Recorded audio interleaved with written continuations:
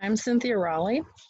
I'm an author and I write the Perry Seymour Genealogical Mystery Series as well as the Lanthorne Ordinary Witches series, the first book of which is Summoning the Winds. I'm going to read through a talk that I gave to a local history group in August of 2020, which mainly is going to concern witchcraft in colonial America. But I'm going to start with talking about Summoning the Winds and why I decided to write that. Summoning the Winds developed over quite a few years. I was the kid who was always wanting to be a witch for Halloween, or Samhain, as it was known by the Celts. Samhain is still my favorite holiday, and it's in my favorite time of year. Samhain marked the end of the harvest, and it fell midway between the autumn equinox and the winter solstice. At that time, the fires in the home hearths were extinguished or allowed to go out while they went out and got in their final harvest. And once the work was done, a community fire was built, and each household took a flame from that fire and carefully transported it home to relight the fire in their own hearth, and that helped to bond the community together for the coming year. Now, while we recognize that tradition as symbolic glue that would hold a village together, it's something that would have been considered witchcraft during the settling of the colonies in America. These things captured my attention, and I read every book that I could find in the library about it. I never lost my fascination with witches and the witch hunts. As I grew up, I read Nathaniel Hawthorne, Arthur Miller's The Crucible.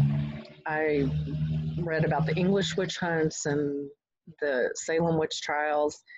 I watched every movie that I could find. I was a big fan of the Wicked Witch of the West. She was intriguing to me. She was a bad egg, definitely, but she had powers, powers to do things no one else could, even though she used them for bad. So I also liked her clothing, I have to admit.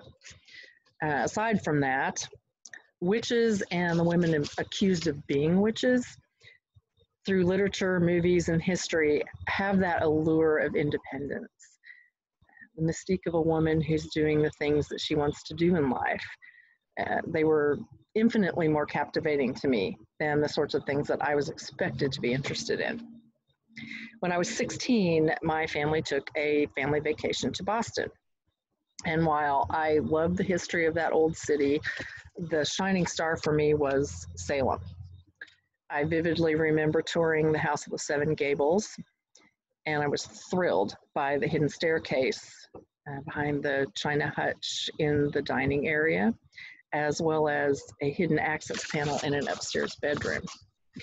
And by the way, the cover of Summoning the Winds uses a photograph of the House of the Seven Gables that my 16-year-old self took way back when with my little Kodak Instamatic camera with the flash bulbs that you had to stick into the top. I also got to tour the witch house. And that was the home of Jonathan Corwin, who was one of the judges in the Salem witch trials. It's the only building that remains standing that was directly involved with someone who was involved in the trials at the time. So over the years, I've thought about all these women, those that were accused of being witches, dragged through the streets, publicly shamed, tortured, and if not executed, their life and livelihoods were just ruined. So of those that were accused, none of them were actual witches, certainly not the type that they were accused of being. So I got to thinking about that, and I wondered, what if one of those women had truly been the type of sorceress that the colonists were scared of? You know, what if Sarah Good or Ann Hibbins or Elizabeth Proctor could do the things that she was accused of doing? Well, she wouldn't have been so easy to capture or to torture or to execute. Um, I really wanted to write this book, took a break from the genealogical mysteries to answer this call that I always had, wanting to draw attention to the plight that these women suffered through at the time. So the story in Summoning the Winds centers on a fictional village called Millthorpe in 1660 Connecticut. Now, my protagonist is a 20-year-old woman named Yarrow Pickering, who, with her younger sister Tansy, was brought to the New World by their parents several years before the story takes place. Their father built and ran the village ordinary, and that's a contemporary word for a pub in combination. Their mother was a skilled herbal woman and a midwife. The name Yarrow Pickering was something I woke up with in my head one morning. When that happens, I listen. What I didn't realize until after the book was already published was that at 23 Congress Street in Salem, there is what is known as Pickering Wharf Marina. So my subconscious may have known that, but I prefer to think that it was Yarrow urging me on as my muse. So after the death of both of their parents, Yarrow takes over caring for her sister and running the ordinary, as well as serving as the village herbal woman in place of her mother. She's taking on the roles of both her father and her mother. A villager who is adept with remedies or physics, as herbal women were called, physicers, they were called at the time, was an essential part of colonial life.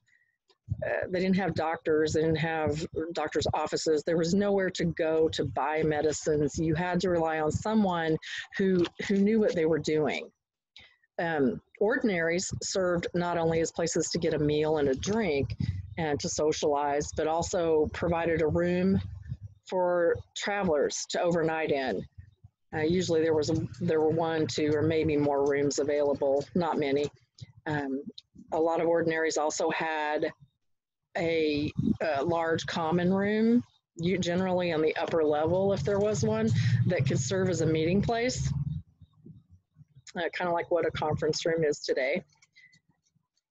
This room was often also used for the body examinations that accused women were subjected to in search of witches' marks.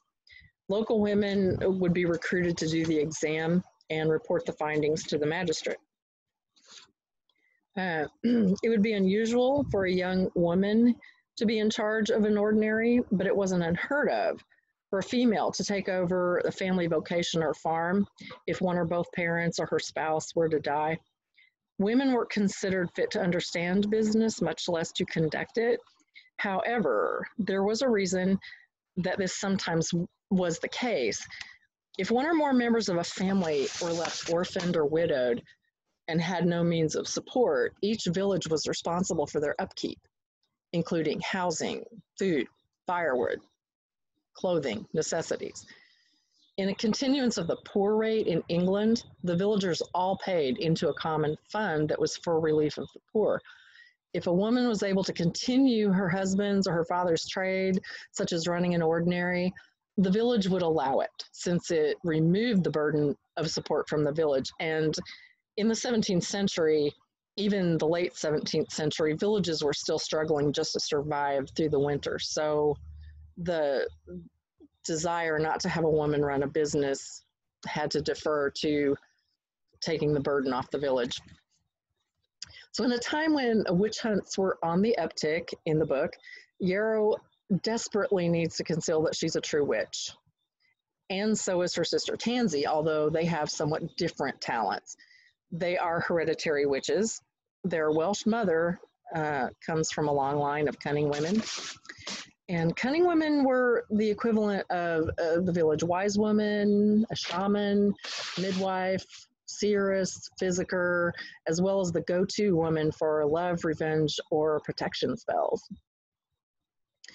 When things in the village begin to go awry and fingers start pointing, it becomes increasingly difficult for Yarrow to keep her secret. Like many of the women from history that we only know of because they were accused of witchcraft, she has a streak of independence, and she has outspokenness that she just isn't totally able to suppress as the conditions deteriorate in Millthorpe. Injustice and cruelty are intolerable to her, and basically she just cannot keep her mouth shut in the face of that. Kind of fight for the underdog. So I wrote this book for several purposes. It's a supernatural fiction that I hope is entertaining and brings enjoyment to the reader. It's a historic fiction, which serves as my tribute to the women, not only of the colonies, but every other place where women were ruthlessly persecuted and died for nothing.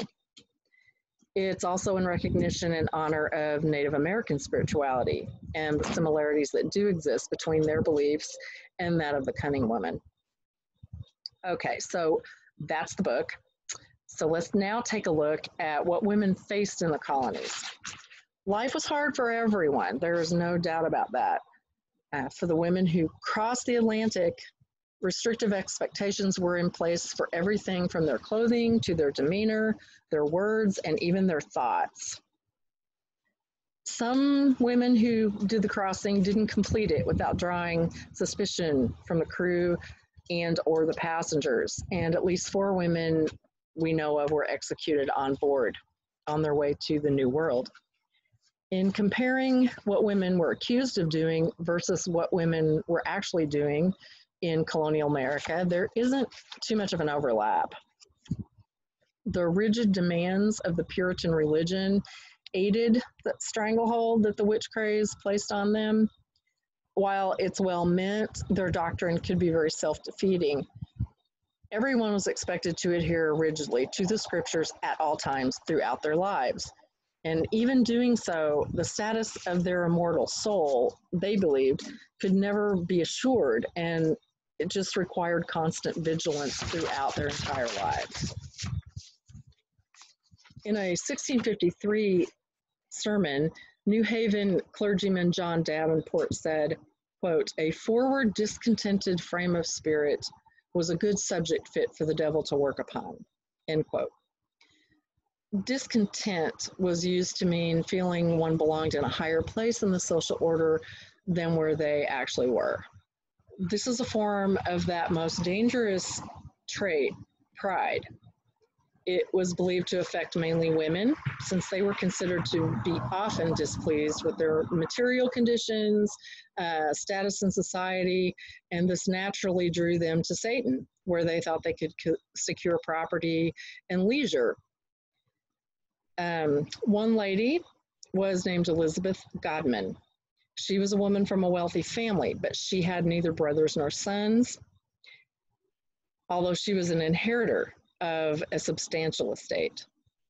She was described by author Carol Carlson, that is Karlsen, as being in the category of women who stood in the way of the orderly transmission of property from one generation of males to another.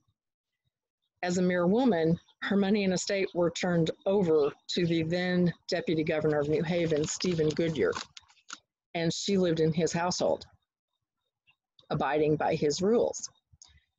Elizabeth was forced to ask for, even beg at times, for everything she needed, even though the money was her own. It isn't hard to see how this caused Elizabeth to be discontent, but due to injustice rather than pride. Elizabeth was accused of being a witch. Goodyear remarked that he had seen her, quote, "fling herself out of a room," end quote, following a reading from the Bible. He reported her as saying it was because she liked it not, but said it was against her. Echoing Davenport's words, William Hooke said that after Elizabeth had begged beer from him, Godman had walked away in a muttering, discontented manner because it had not been newly drawn beer. Elizabeth was credited with a wide variety of actions, including sexual relations with the devil, causing miscarriages, possessing knowledge she couldn't possibly have any other way. Her mischief didn't stop there. Elizabeth enchanted people, cattle, and chickens, spoiled butter making, and soured beer. She endured 2 court hearings, after which, sounding very disappointed, the court stated, quote, "The evidence is not sufficient to take away your life," end quote. So her movements within the community were instead just severely restricted, and she was ordered to pay £50 for surety toward her good behavior, kind of like paying bond when you're bailed out of jail to ensure that you will come back for the trial. I didn't say who that £50 went to, but I think we can probably make a good guess at that.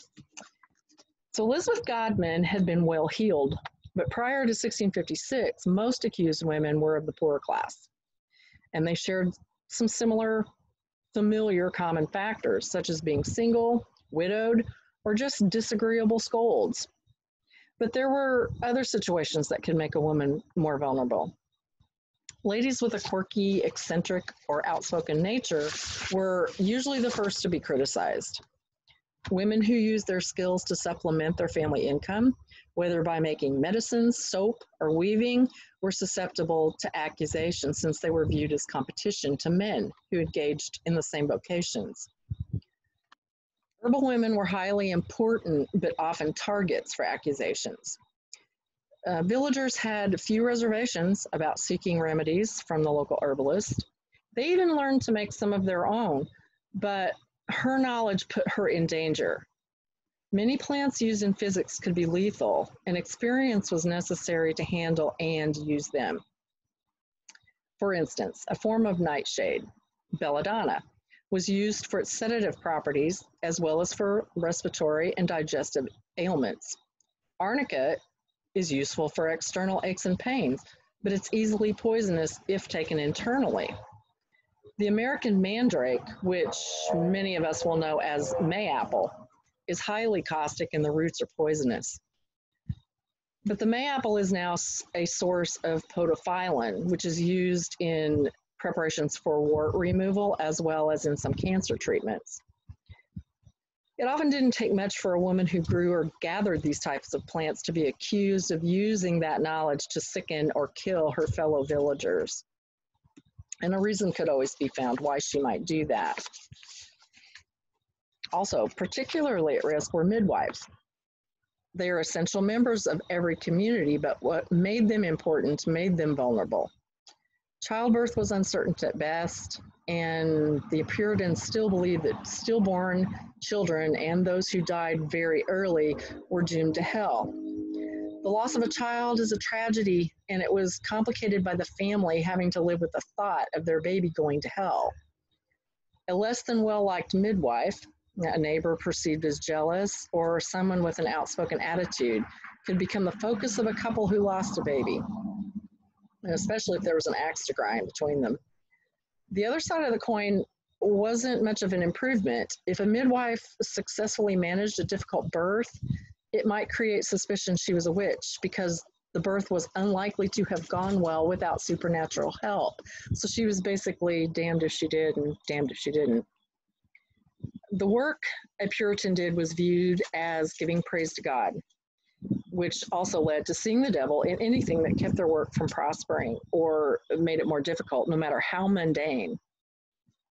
A broken wagon wheel or a bunch of wool roving that was difficult to spin might be perceived as sorcery by an idle or vengeful woman in the neighborhood. The ways a woman could attract unwelcome attention to herself were legion, and it must have been absolutely exhausting trying to avoid them. Another pitfall was disbelief in witchcraft, and the poor soul who expressed doubt put him or herself at risk of joining the accused on the stand, and this did happen. A person who associated with, lived nearby, defended, or questioned the proceedings in the trial of a witch could draw suspicion upon themselves as being in league with the devil. In 1653, Mary Staples was accused as a witch by Roger Ludlow because she would not readily accept the decision of the New Haven, Connecticut court that her neighbor, Goody Knapp, was a witch. Goody Knapp was tried and executed. Not helping her situation, Mary Staples said she wasn't satisfied that there were any witches at all.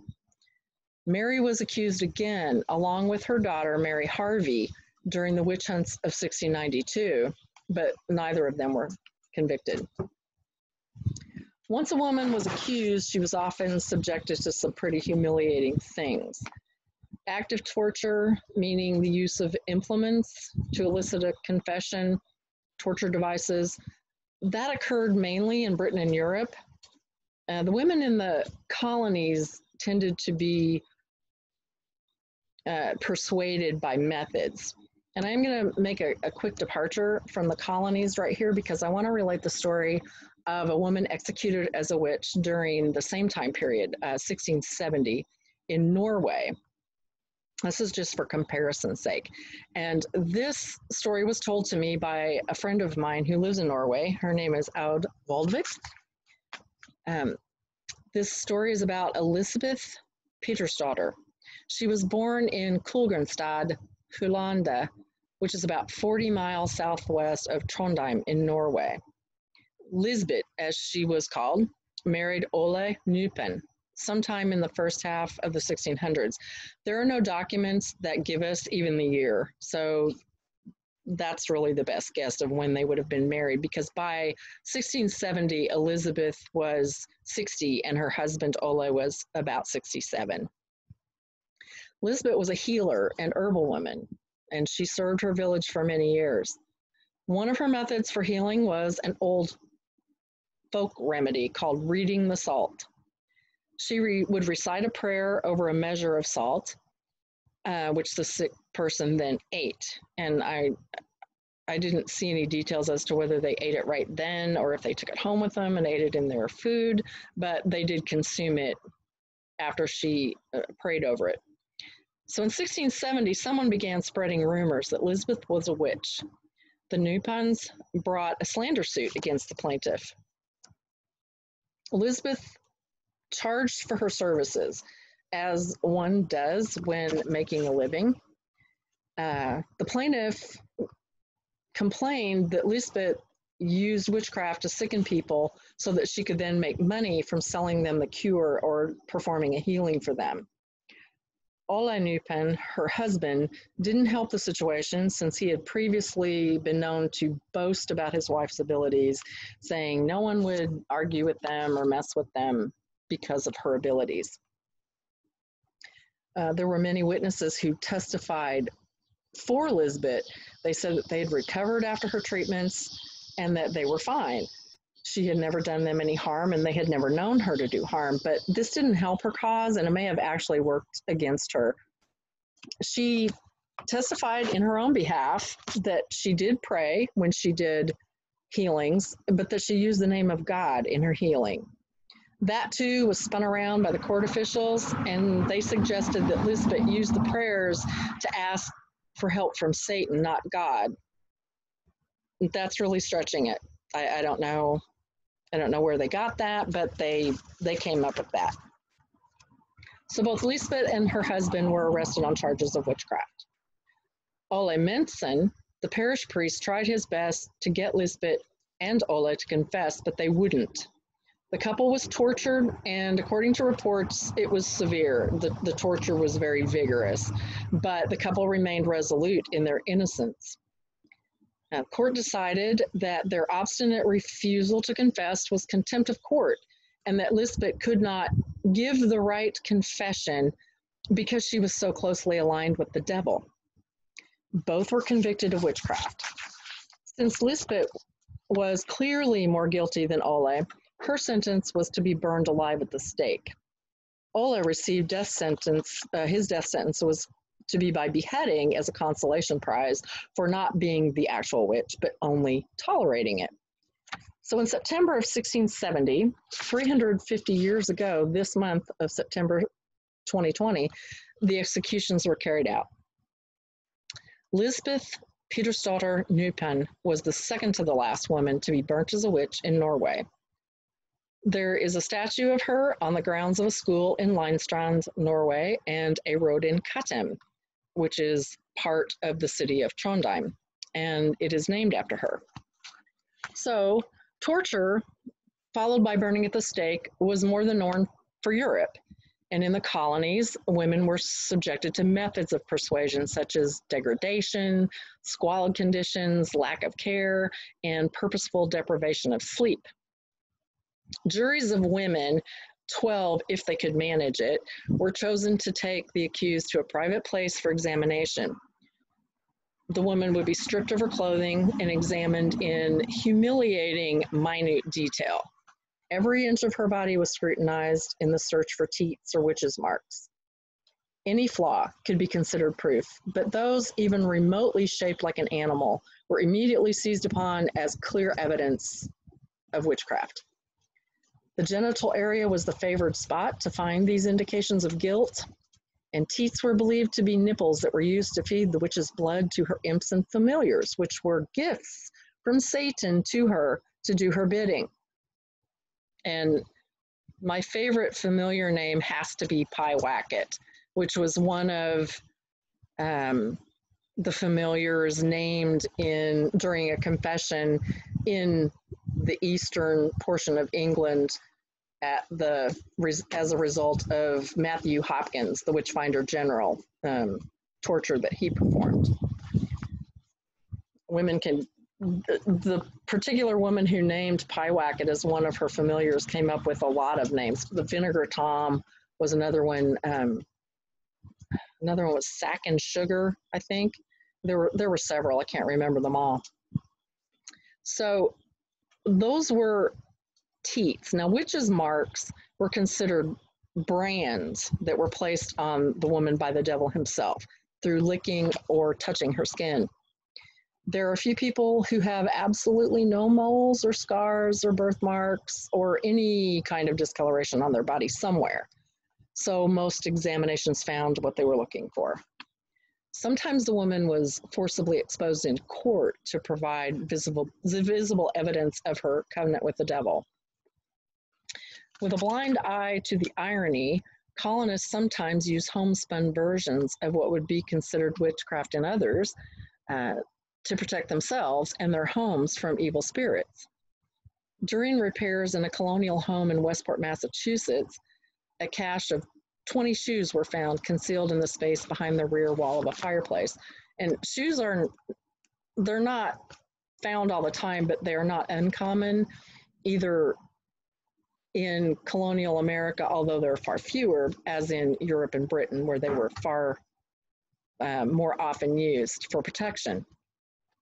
And sometimes different sizes of shoes would be used they think maybe it was thought that the different sizes would protect the different ages of the people within the home.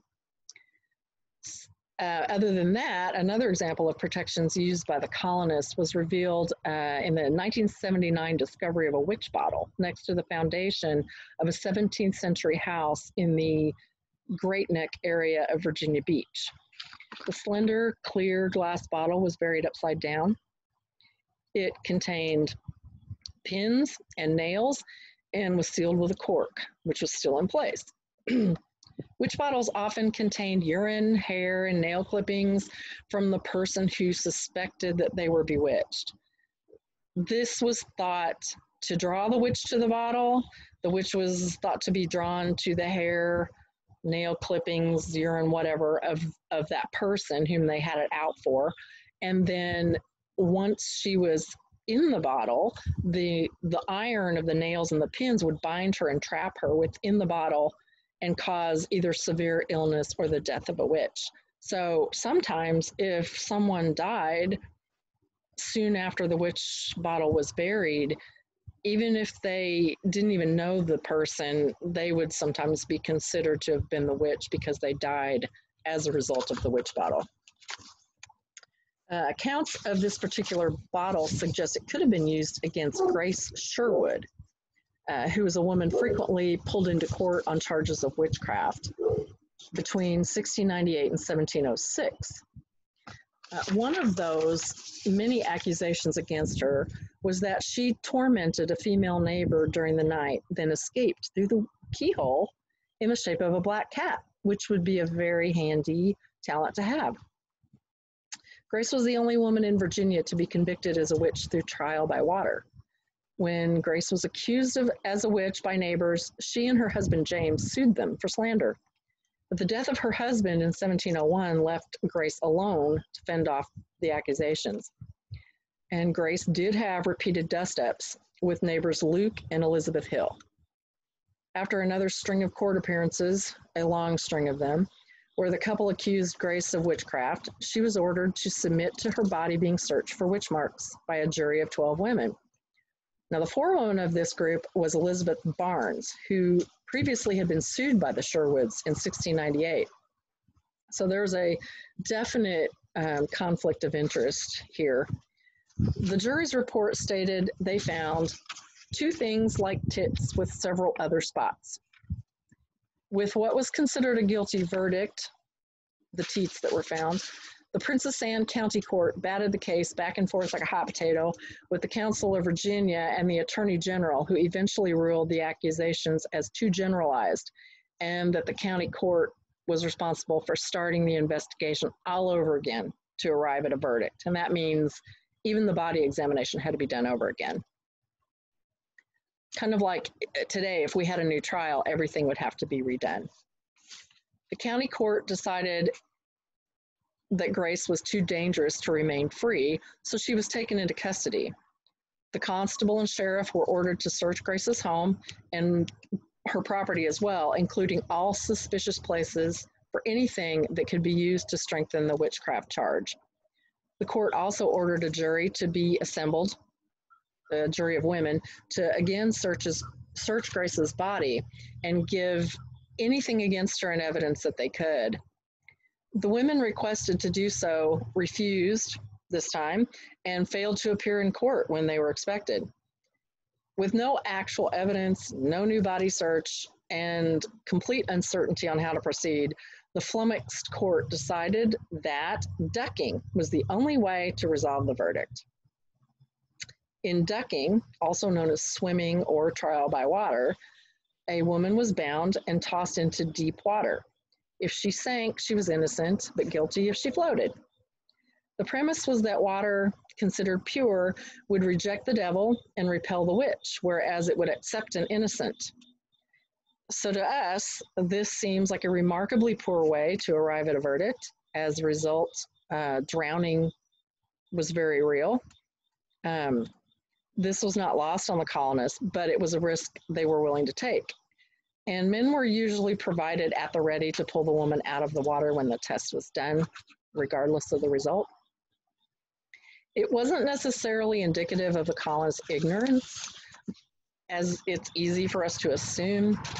When faced with the inability to make a determination based solely on what usually was just coincidence and circumstantial evidence, they saw the water trial as a way of asking God to sort out something that was unprovable by mortal men. And it actually also gave them an out if they happened to have made a mistake, which was discovered later on. On July 10th, 1706, Grace was crossbound, her right wrist to her left great toe and her left wrist to her right great toe. The following quoted text, following quoted text is from the court order for Grace's trial by water, and it includes the original wording and lack of punctuation. The sheriff shall take all such convenient assistance of boat and men as shall be by him thought fit to meet at Jonathan Harper's plantation in order to take the said Grace forthwith and put her into the above man's depth and try her how she swims, therein having care of her life to preserve her from drowning.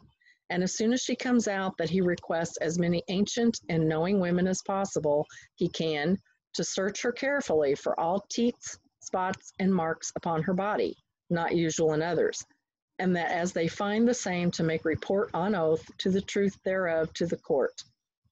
And further, it is ordered that some women be requested to shift and search her before she go in the water, that she carry nothing about her to cause any further suspicion. So the record doesn't specifically say if Grace floated or sank, but she did survive her swimming. Following the ducking, she was searched, but only by 5 women because that's all they could find that would do it. and they declared on oath, "She is not like them, nor no other woman that they knew of, having two things like tits on her private parts of a black color, being blacker than the rest of her body." So probably moles. Those were probably moles.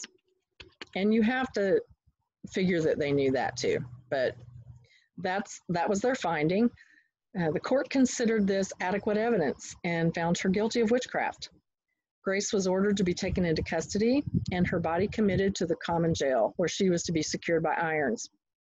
She was imprisoned until 1714, when she was released. She paid her back taxes and returned to her farm, where she lived quietly and without further trouble to the age of 80. So Grace Sherwood survived, but not without at least 8 years of incarceration. On July 10th, 2006, 300 years to the day, then Virginia Governor Tim Kaine pardoned Grace Sherwood, restoring her good name. A statue of her stands at the intersection of Witch Duck Road and Independence Boulevard in Great Neck. French writer Simone de Beauvoir said, "Women have been burnt as witches simply because they were beautiful." And that's only one of the reasons for humiliation, torture, and execution of women who had done nothing but speak their mind or get in the way of what someone else wanted. The ability of a community to engage en masse in a witch craze may seem ridiculous to us today, but the mob mentality is never truly far away. Fears of freedom, knowledge, power, or independence held by any demographic can sprout and grow new roots. The witch archetype should serve as a warning to us all. So as for witch hunts, the colonists' taste for trials and executions declined rapidly after Salem. It was widely acknowledged by the residents, the judiciary, and the clergy that many innocent people had been killed. Using testimony of the possessed, dubious confessions, and claims of spectral sight were disallowed. And spectral sight was where a person testified in court that they saw an apparition of the person. They would even point to the ceiling and say, I see her there now. She's pinching me. And even though no one else could see it, that was actually accepted as evidence in a trial. So they disallowed all of that. But without those, there was no basis for a trial. Vestiges do remain in our superstitious protections that we still use. Have you ever crossed your fingers? That was said to have initiated from trying to make the form of a cross to protect yourself. Maybe hung an iron horseshoe over a door in a U shape. You were supposed to hang it with the points up because that was to cause benevolence and enrichment into your house. If you made a mistake and hung it the other way around, that would cause the good luck to flow out of your house. Also, we still pick 4-leaf clovers and we press them so we can hang on to them. 4-leaf clovers were thought to be protection against evil spirits.